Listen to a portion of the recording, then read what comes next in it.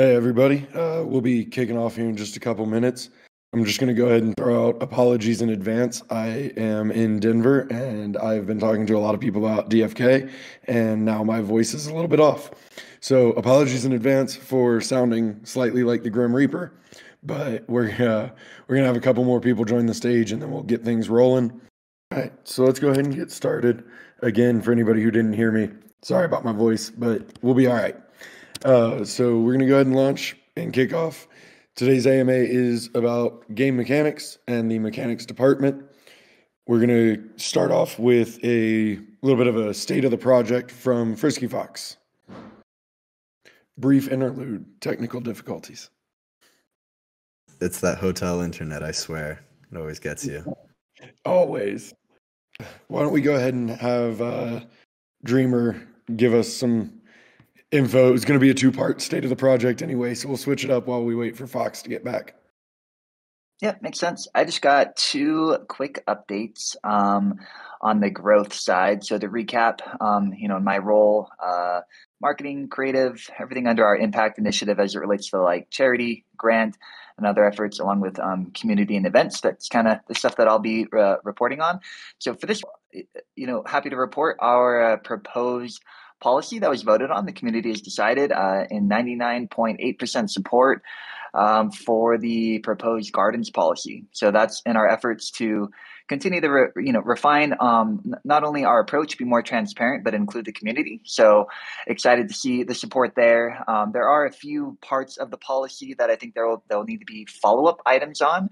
So for those that were able to participate and read through and voice their view, really trying to make sure that our DEX that functions as an on and off ramp for the overall DeFi Kingdoms experience is stable. It's promoting liquid, healthy tokens and pairs. So everybody involved in participating, providing liquidity and earning rewards there, are doing it in more of a safe space with blue chip tokens there. So there will be some pairs that are live today that no longer qualify under the new policy. So I think we're looking to do an announcement there on a couple follow-on votes to see if the community feels any of those pairs should be either grandfathered in or under new policy be retired. So that's the update there. The only other update I'll say before pausing and handing it back over, as we see we have Fox back, is just related to DeFi Kingdoms Day. We've announced that for those that are at ETH Denver, we are working with Harmony. We're meeting together pretty much all day, starting with breakfast at 9. We're going to have some events throughout the day, including words from Frisky himself, maybe some alpha dropped. We'll do some brainstorming sessions, a panel with devs, and then more of like a traditional hackathon style planning session where folks in the team will be walking around, really trying to feed into the grant program to incentivize people to think about ways to build on top of DeFi Kingdoms using the NFTs, using the tokens, and really partnering together to do that. So those are the two updates on the growth side. I will pause there as we have Frisky back. Hopefully I'm back. I don't know if I'll have issues again. Sort of want to echo some of those awesome things that were said by Dreamer. DFK Day, it's going to be a lot of fun. I'm going to be there. I'll be wearing some big old glasses and a mask, so still trying to be anonymous as much as possible, but really looking forward to seeing some of our devs out there in the community and offering like technical advice and figuring out ways we can partner. There's really a lot of really cool opportunities out there in the blockchain world, like with the metaverse stuff, where we can have like our NFTs be used in like other people's games and like spend stamina, earn XP, earn items and stuff like that. So there's a lot of really cool things, and I'm going to be probably hacking up some things myself as well, seeing if I can get some cool new features added. So it'll just like really be a blast. But that's basically it. There's a lot of us are involved with that. We're gonna be pretty busy this week, especially. So looking forward. If you see me there, come up, shake my hand. I'm okay with hugs. So just whatever you guys want to do. We'll take pictures. You guys. Merch. We have stickers, we have shirts, we have other things to be given away. So come for the ideas, share your ideas, network, high five, but also some unique merch that we are providing no charge. Super excited for the merch as always. And I do want to go ahead and plug real quick that while we have many things happening during DFK Day, from 2 p.m. to 5:30, 6 p.m., we also are going to have kind of a set-aside dedicated area just for a community meet and greet. Come hang out with us. You don't have to be a programmer. You don't have to be hacking. You can just come and meet us and hang out, get some merch. We want you to come. Please come see us. It's really cool to get to meet community members. I actually got to meet Badrick last night. And I mean, that's just really, really cool for me to be able to put faces to names and get to meet some of you that I spend a lot of time talking to anyway. I did forget my usual reminders, so real quick, I'm going to throw them in here. We are going to try to keep this AMA pretty short because most of us are in Denver and we have events that we need to get to. So we're going to keep it pretty short. We are going to try to answer a couple live questions, but we probably aren't going to go an hour like we have been lately. They're meant to be closer to 30 minutes anyway. Aside from that, raise your hand if you have a question that you want to ask. At the end, we'll pull up people who have their hands up. If your question answered, please unraise your hand so that we can get to as many people as we can today. With that, I'm going to turn it over to Hubert. You guys, let's see. So there's a lot of different things that we're working on right now, and I think we haven't been announcing a lot of them recently, just because if we announce too early, then people will just start asking, when's it coming? And sometimes it does take a little bit longer for something to come out just for one reason or another. So we've been keeping things a little bit close to our chest, but I do have a few things that I wanted to mention that we're working on and kind of just get you guys excited. And I know we have kind of at least like briefly in passing mentioned some of these things, but the one first thing is the Perilous Journey. That is something where we're going to talk about a lot more in detail tomorrow at the event. But just to give you an overview of what that is, now there was that promotional video that kind of showed what happened. Someone from Crystal Vale has arrived in Sarandale, and now the people of Sarandale are aware of this other land, but they don't know how to get there. So this Perilous Journey is kind of a call to heroes to help chart the course to Crystal Vale, and it is not a very safe course. So this will be an event that will involve hero burning, and it will have a lot of unique rewards that I think you guys will be excited for. But beyond that, I don't really want to say too much more and save it for tomorrow. So please, if you ask any questions about this, we're not going to answer them. So I suggest you try asking a different question. But just so that's coming very soon, and the land tournaments are in work. I can't give you a deadline on when that's coming, but as far as the way the land tournaments are, basically it's going to be our first foray into PvP. It won't be combat, but it will be player versus player in a simplified tournament style where it's going to be stat based, and it's kind of a best of 7 match, and it gives us a chance to start prototyping a lot of the things that we're needing to do for the combat system.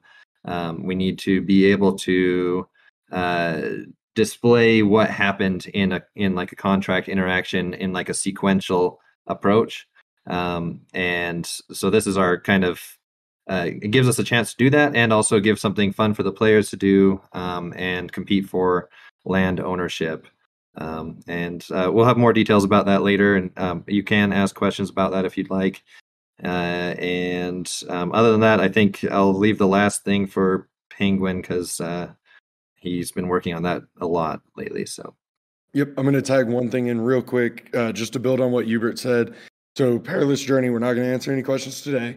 We're going to have a bigger, more detailed announcement about it tomorrow at DFK Day.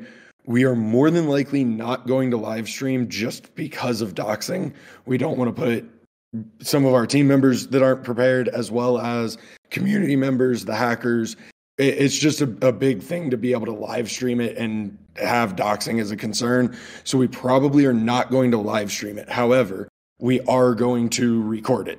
So it will be recorded. The audio will be available for everyone to listen to. After the audio becomes available, I'm going to post a specific Q&A sheet for Perilous Journey, and then we're going to put a special AMA on the books with Hubert for Perilous Journey specifically. So yes, the information is going to come to all of you. We are not going to leave anybody in the dark, and then we are going to have an entire conversation around Perilous Journey alone. So don't worry, the information is coming. This is just the teaser. Aside from that, Penguin, go ahead. Yes, please. Thank you. Please come to DFK Day. I'll be there. I'd love to see you guys and meet a lot of you. I love our community like a lot. You guys are awesome.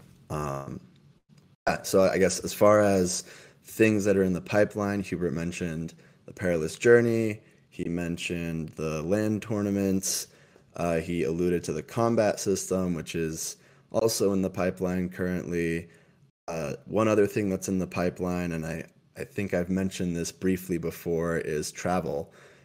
So we have this big, beautiful map that the art department worked on, and they put out the first expansion to you guys pretty recently. And one thing we'd like to have along with that map is the ability to have your heroes move around it and do quests that are specific to certain regions or fight enemies that are in certain areas. So along with that, we need like a good travel system that's also blockchain compatible. So that's something that's currently in the pipeline. There might be some mock-ups that get posted in the AMA voice chat that we're using to like prototype with. But overall, that's one other thing that's in the pipeline that we're really excited about. A lot of the ideas and technology there are pretty novel, so we're excited to get that out to you guys. As a matter of fact, I think we're going to go ahead and drop that teaser right now in the AMA voiceless chat. I do want to reinforce this is a early prototype, just a rough draft of, hey, here's something that it could look like. Do not take this as finalized information. This is not what it will finally look like, but we are working towards displaying to you guys like what the travel system will look like, and so we're kind of prototyping with things like this. And that is out now. All right, so we're going to go ahead and hop into some questions here. The first one is actually about land anyway. It's been mentioned in the previous AMAs that there will be competition for land. Will this competition happen for all of the available plots at once or be staggered? For example, is there going to be one huge tournament to claim available land or 50 concurrent tournaments for each plot or something else? Keep in mind, too, there's actually going to be 949 plots total. Hubert, did you want to talk about that? And then we also have a teaser for that. Sure, yeah. And actually, 949 plots in Serendale, but then we also are going to have plots in Crystal Vale and other expansions too. So, yeah. So the plan is that each land will have its own tournament, and we will try to stagger the start times of those tournaments out so that we're not favoring any specific time zone. But that's kind of the idea that we have there. So but there will be like concurrent tournaments that happen. So you wouldn't be able to send the same heroes to all of the tournaments because of that. And also we're hoping to rope in our travel system as well and have it be where you actually have to travel to the land location to be able to participate in that tournament with your heroes. I'm going to drop that teaser now. Same disclaimers. Rough draft, no guarantee this is exactly what it looks like.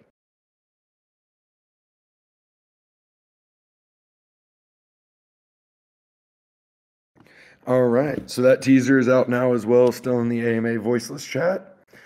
The next question is actually still about land, but more on the utility side. Sorry. It would be cool to see a mechanism where those with land can produce output, but require many hands to do the work, and therefore hire substantial heroes to do the work. The landowners benefit, the people who assist benefit. Are there thoughts on this? I do want to backtrack. Mean Machine was the one that asked the first question, and this question came to us from Elias. Nonlinear, did you want to talk on this one a little bit? Right. This is a very good question, Elias. And it's actually kind of on the nose-ish with a lot of things. So We do want lands to provide a lot of utility to the landowners, but we also do want to have social aspects surrounding them so that there's utility for a larger set of the player base as well. So we have discussed, and we are looking towards like resource management systems, having heroes contribute to gathering resources, kind of guild systems as well. These are all things that are kind of in the works for the different types of utility that lands will have. Very nice. I know we're still working on a lot of fun things for lands and very exciting things to make it rewarding to people. Our next question comes from Rin Immortal, and it is in regards to a crafting stat feature and the probability of having one. Hubert, did you want to talk on that? Yeah, sure. So unfortunately, Dagmar couldn't make it today, but he's actually been heading up, working on a crafting system for us. And we do have basically that in mind, where we want to have crafting, and we want it to be hero based with a skill system in place. So you will, to be able to make the best things, you're going to need to put in the time and energy to increase your hero's skill, and then get to that point where it can create the best equipment or whatever it is you're crafting. So we do have that, and it's still, there's a lot of work to go into that. Crafting systems are very complex, and there's a lot of balancing work that needs to go into it. But we're trying to build it up so that we can release an early, like first levels, like 1 through 20 worth of resources needed for crafting, and then we can iterate over time, just so we can get it out sooner. And that is also one of the reasons why the level 10 quests, the profession quests, have been somewhat delayed, is because we're trying to get at least a few resources that will be used specifically for a crafting system added in as some of the things that you can find by doing profession. Nice. The last question that we have pre-scheduled is from Mute Silo. A drop rate calculator for heroes specifically according to the levels and professions. We have the drop rates in general put out there in the docs, but a specific calculator so that players can plug in their hero and a quest and see what their likelihood of rewards are. Nonlinear, did you want to talk on that? Right. So again, this is a great suggestion, and I really like the idea of showing players what they can expect to get from quests. So in particular, I'd like this to be done in like the game's UI itself. With the last quest that came out, the mining quest, we actually have like expected unlocked jewel rewards listed for every hero when you go start the quest.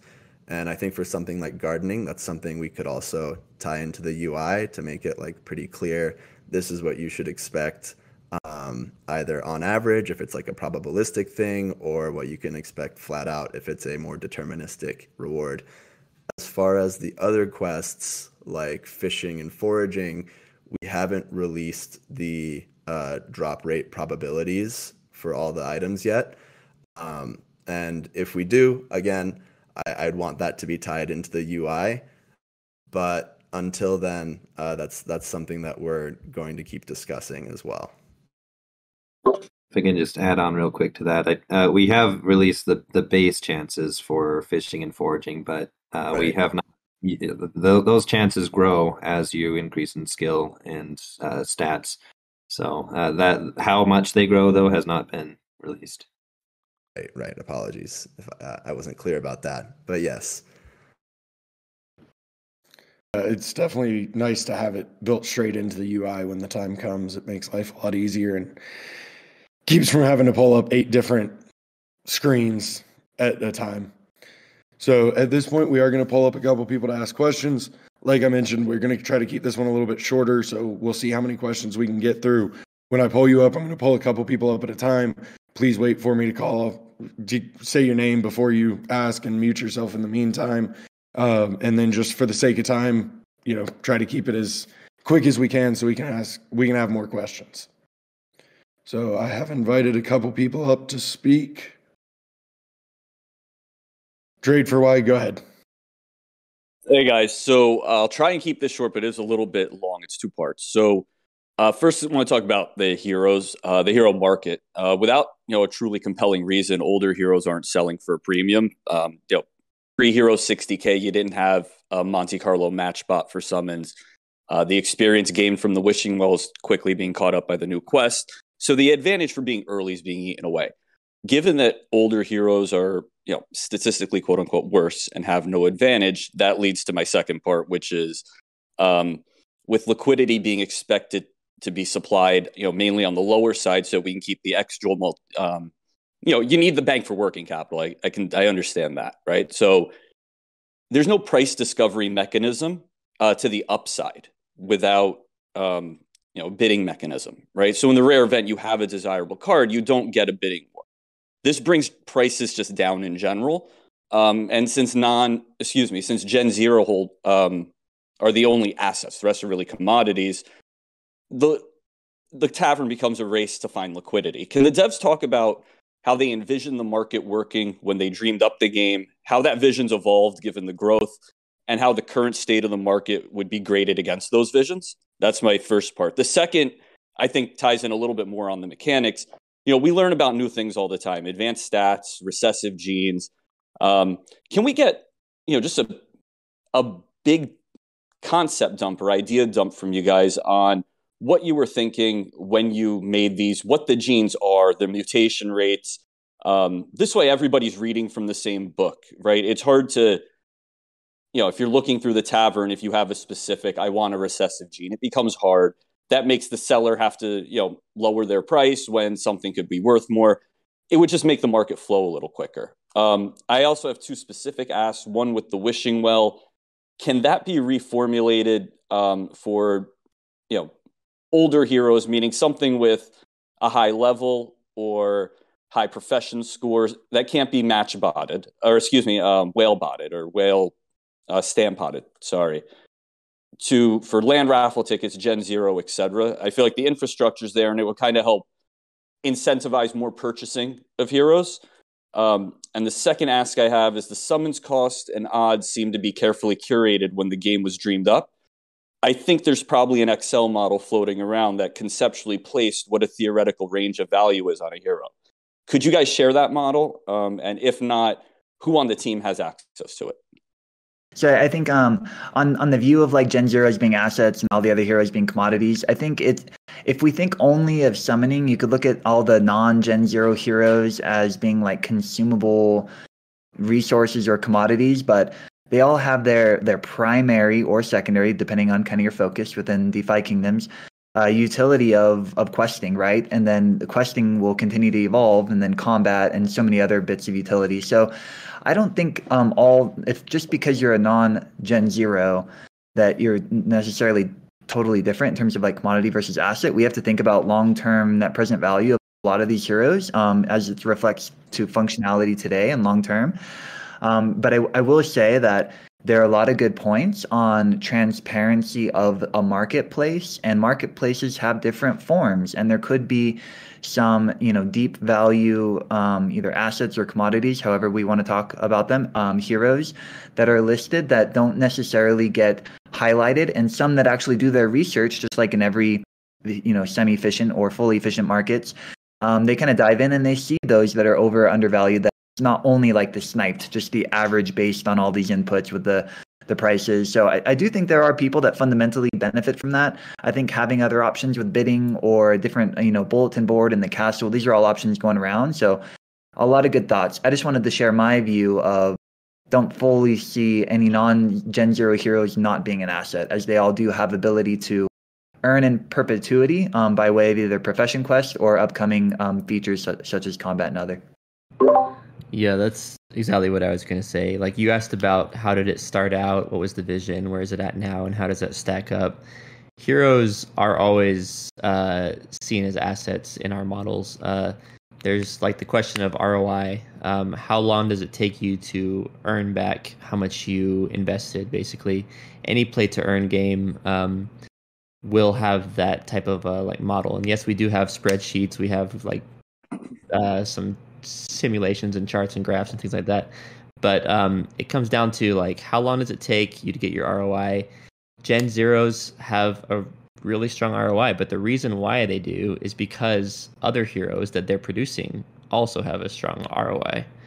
So that is a part of it there. Hopefully that helps to answer some of that. Got it. So that answer makes sense. I had a question how you're calculating ROI. Are you guys using IRR on the exit value, or would you use an NPV? And it's still on the exit value. I think the same pressures exist without the ability to price discover to the upside. You'd really have to use IRR based on your own participation, right? You can buy in the real world, you can buy a gold mine and not mine it, right? Holding the asset isn't necessarily net present value, but if you say I'm hiring X amount of workers that have Y yield over time, and every month this is my initial cost, and these are my monthly offsetting inflow of either gold that then you have to liquidate. It's the same thing with heroes, and as we add additional functionality, how often you quest them, how efficient you are in questing them, putting the quest on the right heroes on the right quests, what you're doing with what you earn, if you're selling them, if you're holding them, if you're trading it, and so on. So in my mind, I think it would probably be an IRR, but there isn't a perfect science because we're in such a high growth environment with so many features coming out, even in the next weeks and months, that it's a little bit of a moving target. No, I understand, Dreamer. So look, I wanted to ask a question that was a little on the harder side, simply because I need to know you guys thought about it, right? And it's clear you did. So I appreciate the answer a lot, actually, knowing about the way you guys are thinking about it. On the advanced stats, recessive genes, I'm kind of envisioning in my head those being an equalizer, so that it's somebody with 3 mythic Dragoon or 3 mythic Dread Knights doesn't automatically win and the game's over. Is that a way we should be looking at it? Was that your intent at the time? Could you shed a little light on that again, so that the people who are doing the research can understand what we're actually reading? I could speak to that a little bit. So also just first, real briefly, just to hit on that first part again, like you look at traditional NFTs that we've seen thus far, like art pieces that are collectible that are basically just speculation. What we wanted to do at the onset of this project was create a new breed of like NFTs that actually have utility, that can be used as investment vehicles in a very real way by using them rather than just holding them and speculating on price. But about the other question, like equalizers and things, is there any one hero that's just going to always win everything? No. There will be, like sort of like wheels and stuff that will show like someone has a strength against this, they might have a weakness against other types of things. There'll be certain like metas in those teams and things, and strategy can come into play as well. So we will be sort of like monitoring things and having a like ranking system of sorts to sort of like match you up with people of a similar rank. But I don't think there will ever like really be one that will just always win hands down all the time. There will always be little like nuances there. Probably Hubert can speak more to that than I can as well.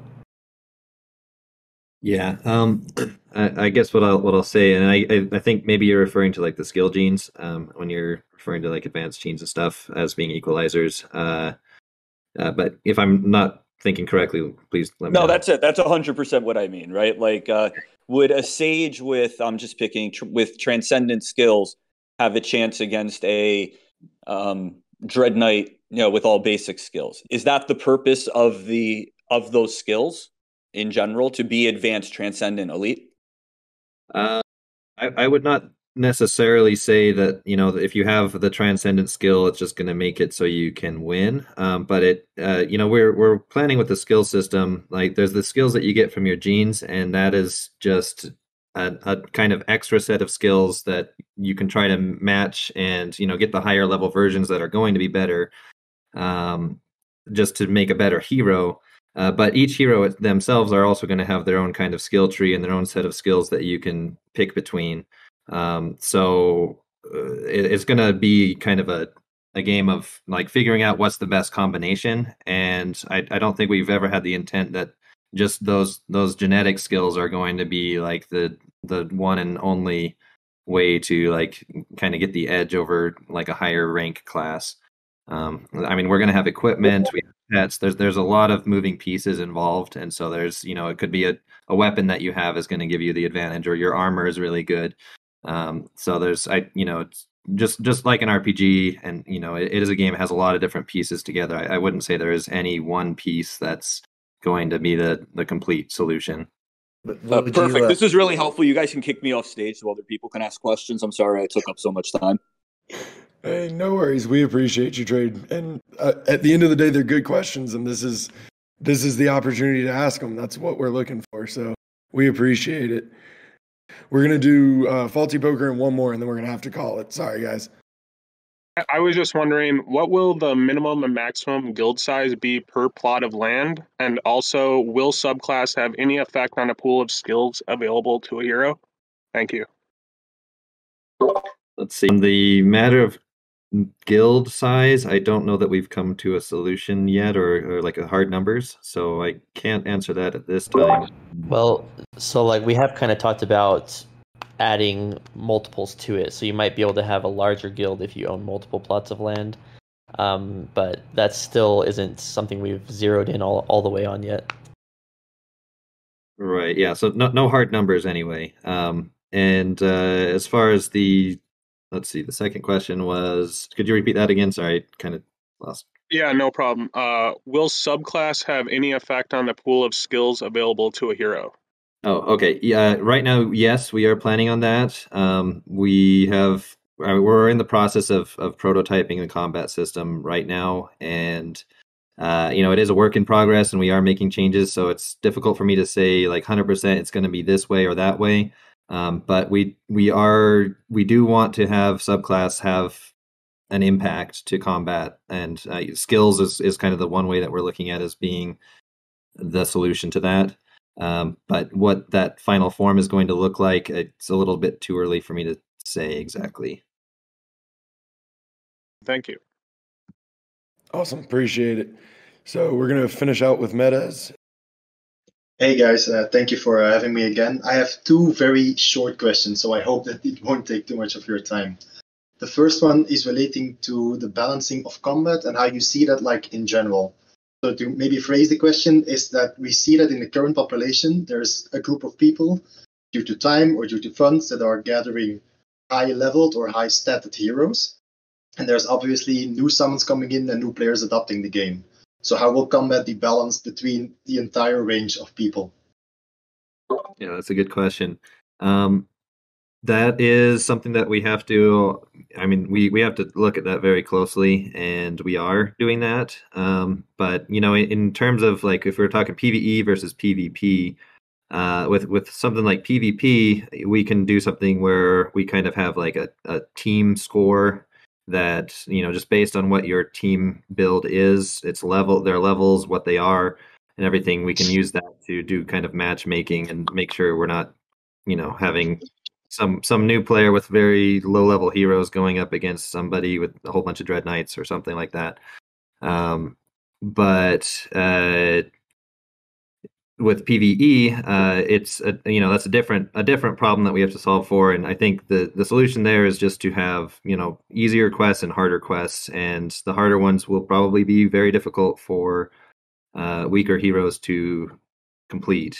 But the easier ones they could most likely do as long as you set it up correctly. So. Okay, great that you guys are considering to balancing those things out. And then maybe one final very short question is surrounding the current implementation of stat genes. So we have the green stat gene, we have the blue stat gene, and if we map out like the stat growth of heroes over time, we see that the green gene is almost negligible and that the blue stat bonus is less important than the subclass stat bonus. And I was just wondering whether down the line you have a different vision for those stat genes, or if they will always play a less important role in the stat growth of heroes. We'll just say that I do have plans for that to be a little bit of a player in the LAN tournaments. So if it's a stat-based thing for a specific stat, it would help to have the matching genes as well for that. But you are right, though. As far as those two things, they're meant to be kind of smaller bonuses, and the green gene gives you kind of a little boost right at the start, and the blue one's more of like an overtime thing. But other than that, I mean, we can still use those. The fact that the hero has that gene as a modifier towards anything that's like based on that stat as well. And like I said, I do have plans to do that with the LAN tournaments. Awesome. That helps frame where they fit into the bigger picture. Thank you guys so much.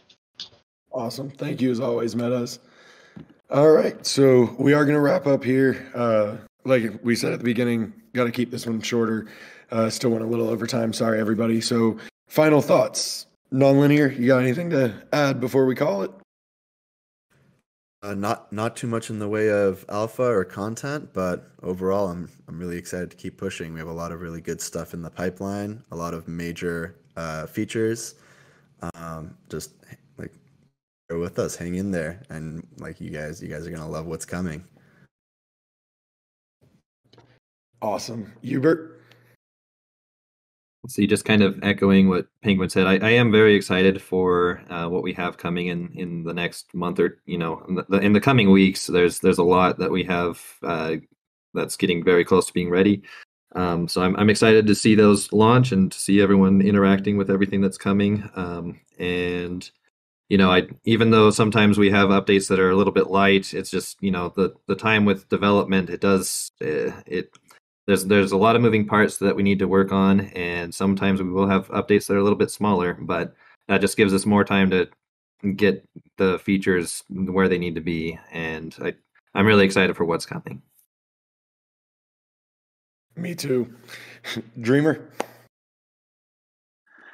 Yeah, I think just to maybe tie a few things together today from the opening and some of the questions, I really like how Hubert introed the perilous journey, and to one of the other questions, are we thoughtful about the economy part of the game? This is a play to earn game. We are building out more and more of a game as we add features that aren't just like gamified financial platform and NFT marketplace. And we're very excited about that, but there's also a lot of value linked to all of this. Perilous journey is going to be really, really important to follow and to understand, with the first opportunity of a hint to burning. I get a lot of messages in my DMs like, hey, look at how many heroes are out there, worried about saturation or certain classes or certain professions price going up or down. And I think we're all focused on that. I hope that everybody appreciates we don't quickly react to short-term changes. We don't want to manipulate or control overall prices, and we don't want to be overly disruptive, but we do want to find fun ways to make sure this is a healthy, ongoing kind of ecosystem. So please stay tuned to Perilous Journey. I think what we thought of not only is needed from like a economical perspective and angle, but also going from one realm to the other and bridging the gap there, and everything that we have planned for Crystalvale. There's a lot of thought going into this, not only to make it beautiful, not only make it fun, not only to preserve all of our assets and actually have it be, an interesting opportunity for somebody to consider, an investment, but we want to innovate the space. So thank you for the good questions. Thank you for the hard questions. And again, I apologize if there are good comments and questions sitting in any of our DMs that we haven't got back to, but really appreciate the words said today and excited for, DFK Day tomorrow. For sure. Tomorrow's going to be amazing if you're able to be here. We're so excited to meet you. And as we mentioned earlier, and Dreamer was saying, is the Perilous Journey information is going to be available for everybody. So yes, it's coming tomorrow in person, but it will be provided to everybody. So don't worry about that. Fox, you want to close this out? Yes, gladly. Can you guys hear me? Yes, sir. Sweet. Okay. Yeah. Heroes, we started with 2,000 heroes. We've got, I think, close to 130,000, probably more actually now. And really, it's just a question of supply versus demand. Like, we want to be a game that's played by like hundreds of thousands of people, and so that will grow and that will be needed to grow. And that's fine as well. It's all about balancing, and that's what the market is really good for. Like, the market is very efficient and it will balance things. You'll see the floor price go up and down as those things come into play. our job is to create a ecosystem where heroes have utility and have ROI that is positive, and have it be a enjoyable experience for all the people. And that's what we're hard at work at every day, all day. And we're excited to be here creating these things. And it's really amazing to see how far we've come. And I'm super excited about the stuff that's ahead. We are, from the very start, we have done things that no one else has done. And it's really like blown away a lot of people, and we aren't stopping. Like, we're going to continue to do things that no one else is doing. So stay tuned. We have some pretty cool announcements coming up. Really excited to see what's ahead. So yeah, also, I always say it, but you guys are the best community ever. And I love interactions with all of you. And I'm excited to meet some of you tomorrow, hopefully. So yeah, thank you to everyone, and thanks for coming. Awesome. Thank you all. Thank you, Dreamer, Hubert, Penguin, Fox, for being here. Thank you, everybody that's here in the audience, for joining us and submitting questions and asking them live. Come see us tomorrow if you can. If you have questions for next week's AMA, the form for that will be going live momentarily. And next week, we are going to be having an AMA with the BizDev team. So get some questions ready for us. And thank you all for being here. You guys are great. We'll see you next week or tomorrow. Yeah, bullish. Bullish. Thanks, guys. Bullish. Fish.